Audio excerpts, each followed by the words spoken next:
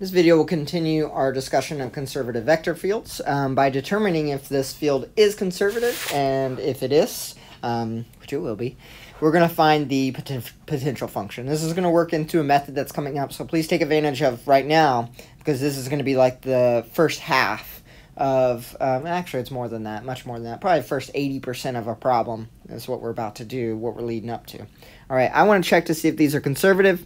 Remember to check that. We label m and n, and then the partial of n with respect to x, it's the one that it's not with. Like I is typically the x component, right? That's how I think about it. M, I do it with the other one, which is y, and I just got to find those. So that's what I need to show. So n with respect to x, okay, that's a 3. If I do m with respect to y, I also get 3. Thus, f is conservative. All right, cool. We showed it was conservative. The reason we do that, did I spell that right? Yeah, okay. The reason that we do that now is now I know there is a potential function. If it wasn't conservative, there is no potential function because that's the definition, right?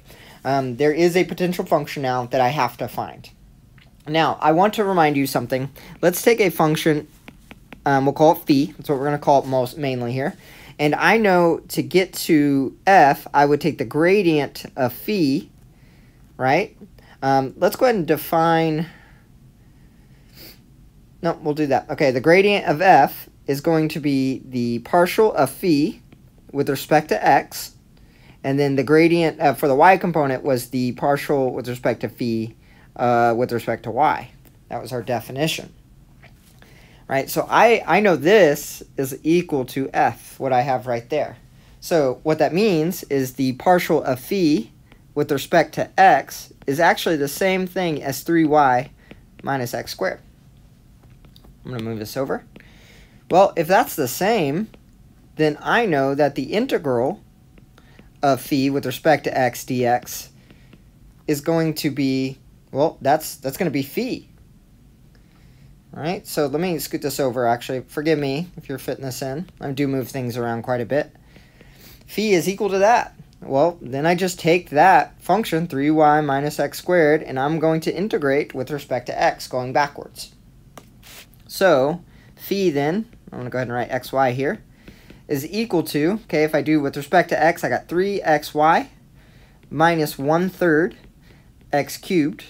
And then now, instead of a plus c here, we actually have a function because it could have been in terms of y. So I'm going to put h of y instead of plus c, because if it was a plus y squared and I took the derivative with respect to x, it's going to go away, right? So it's treated as a constant. Okay, well, I have that. I'm going to use this now. I can find the, take my prime, my phi there, and I'm going to take the derivative of phi with respect to the other function now. That's y. So I'm going to go ahead and do that. That's 3x. And it's with respect to y, so that middle term is gone. So I know this is equal to 3x plus h prime of y. That's just taking the derivative of what we just found here, right? This whole expression here, taking that derivative, and it gets me that. Well, if you remember, though, I also know that phi with respect to y is equal to n. Right? That's the way that the potential function thing, right? This thing. So I can set these two things equal. And then n, I'm going to go ahead, I'm not going to write n, I'm going to write what it is. That's really nice because there's 3x on both sides. That works out quite a bit. Notice that we only have terms of y. If I have terms of x, then I probably did something wrong. We dealt with all the x's. To get from h prime to negative y, we just integrate. I'm gonna go ahead and do that. That's negative 1/2 y squared plus, now we get a c. If you need to write out your integral, please do. Most of the time they are simple like that.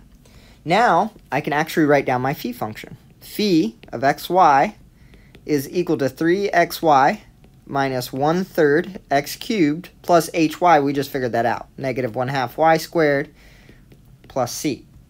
There is my potential function. This is going to be very important later. We're going to work this out, and we're going to use that, and it's going to actually make an integral very, very easy for us. And we'll see that coming up. So right now you're just finding potential functions by integrating backwards and working through that. Use this as a template to get through the problem. It's very much the same. You could have started, instead of starting here, you could have started at the derivative of phi, partial derivative of phi with respect to y. You could have started there and went the other way. We'll get you to the same place.